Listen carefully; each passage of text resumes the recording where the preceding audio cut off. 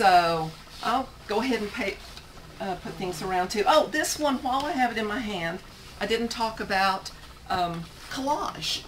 Again, anything absorbent, you can collage onto it. Here, I took some of my own photographs, but I printed them on absorbent paper. I like using a cover weight paper because when I found that I used just a thin 20 pound or 24 pound, it was too transparent, and it just, I mean, it would be good for some things, but for what I was doing, I like to have the rigid, and then I would cut around the edges. So when I'm using a big surface, some of the air bubbles can come out, but it also gives a relief to it. So you can see where the photograph ended. You can see the little wrinkle, and I painted on top and then continued to paint. So here all around is only encaustic paint, whereas this is the photograph with the encaustic on top of it. Oh, I'll show one more. It goes this way. This will look good in 3D. And how did you print that? Is that an inkjet or a laser? It's an inkjet. I used an inkjet. A laser jet would be used if you're doing transfers, and I'm not going to demo transfers because to me they're time consuming. You have to rub the paper and keep rubbing it until you rub all that paper off, and then it takes the laser and embeds it into the smooth surface, and you have to get a smooth surface by pouring, and I'm just not even going to get into that. I've tried it, and some people might like it, but not today. You may have said it, but what did you use to adhere the paper? Wax. The wax serves as a glue. It also serves as a medium. Also, the word encaustic, which means to fuse, means the medium itself and the process. So, okay, let's get painting. Okay, let me take just a plain brush here, and I've got some encaustic medium already melted here. And my brush, now that it's warm, I don't have to wait a minute for it to completely melt on there. It melted pretty quickly. What's the makeup of your brush? Oh, I'm glad you brought it up. Yeah. Natural bristle brushes. Synthetic will melt. Right. You want it all to be natural bristles. Okay, and then, like I said, most people, you put your brush into paint and then you want to go and get the excess. Oh, you're cooling it. Wrong. No. So as soon as it comes out, you want to start to apply. And you're going fast. Okay, it's already cool, so I have to go in. I'm pretty much priming this. You can start with colors and go directly on here. And it depends on what you're looking for. For this, I'm just going to go ahead. I want to build up a thick surface for you because I want to show you how to draw lines.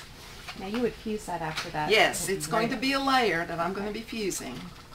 So, one thing about having, also one thing I do is I always go ahead and put my backing on, so when I'm done, I'm ready to hang. But for this, I'm just doing something really quick here. So, and I work from one end to the other when I don't have something to hold on to, so when I come around, it's not that hot.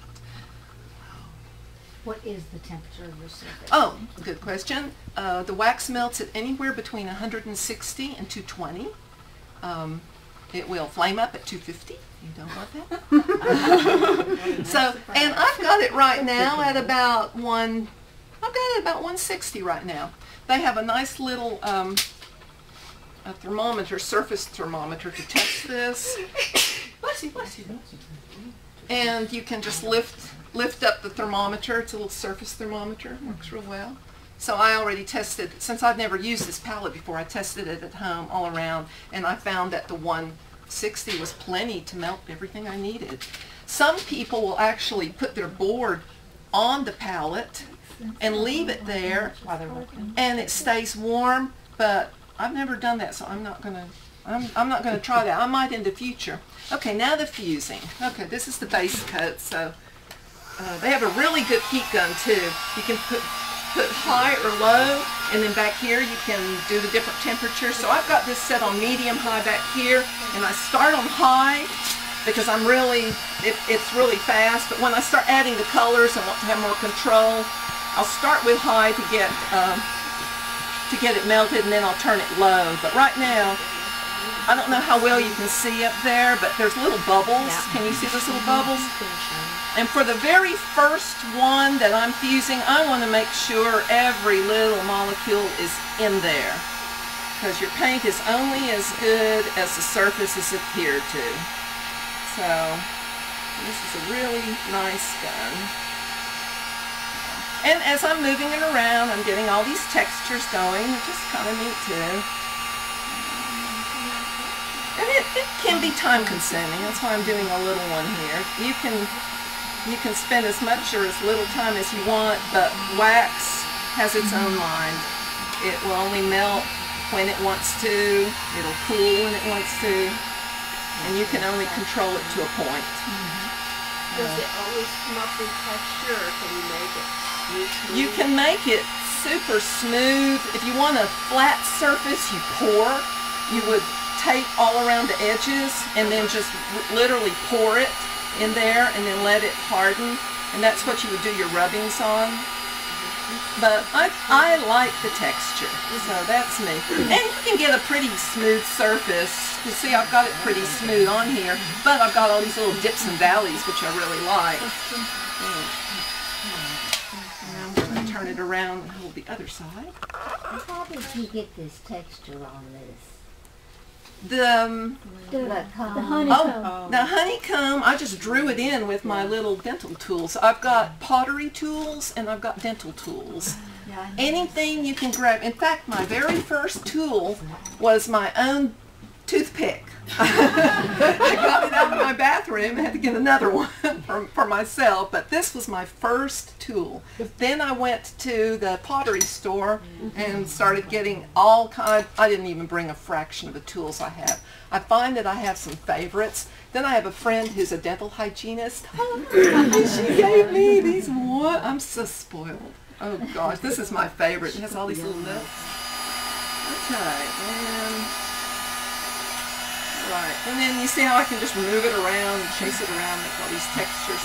Okay, what I'm going to do now, let that, okay, you see it's glisten, and when the glisten quits, then it's not going to run anymore.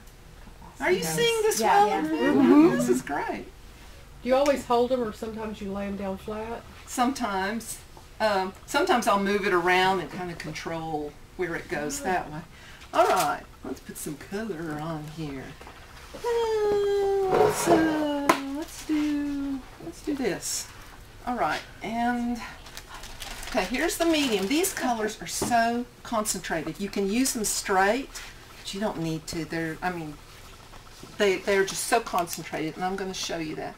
Let's see if I got that brush with that one. I try to keep the sort of the same color brushes, and that way I don't have to clean as much. So, just melt a little bit and throw a little bit in here. Just melt it. What? Is that encaustic? Yeah, this is the R&F Encaustic Medium. They have it in different forms. It comes in a block form like this. It comes in just a powdered form kind of, and then it comes in these little beads, which I love, and I'm going to show you something really cool to do with that in a minute. Okay, and then I'll get my brush. Let's get this brush. So you don't use the cake medium? I just use these. Sometimes I'll just shave some off. That's what I usually do. Is I take these containers. I always use wooden blocks. You read that? Oh, you want? Oh, pass it around there. I'll use these mediums, and always use wooden clothespins, so you can pick it up, move it around. And when I'm painting, I usually will paint several at the same time. So while one is kind of cooling, I can be working on another and all that. And so I have blocks of color. My palette is usually filled with all kinds of cans full of different colors.